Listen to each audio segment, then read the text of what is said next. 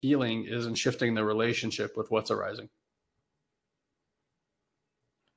When you have grace, space, and the ability to have unconditional love for what's arising within you, it is no longer an impedance at all. You wouldn't even think of trying to get rid of it because it nearly seems like it's a holy experience. Oh, there's my sadness.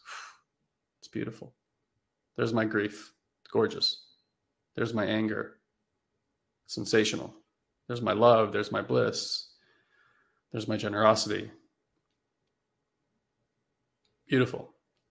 Right? So is the problem that we're expressing what we're expressing, having the experiences that we're having, or is it in shifting the relationship to it?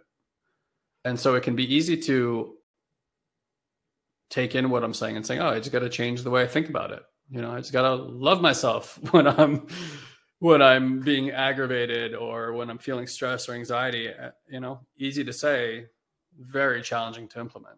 Very challenging to implement, because the challenges that having the thought or having the insight is instantaneous. And so we think, oh, if I just change my thought, like I'll be able to do that.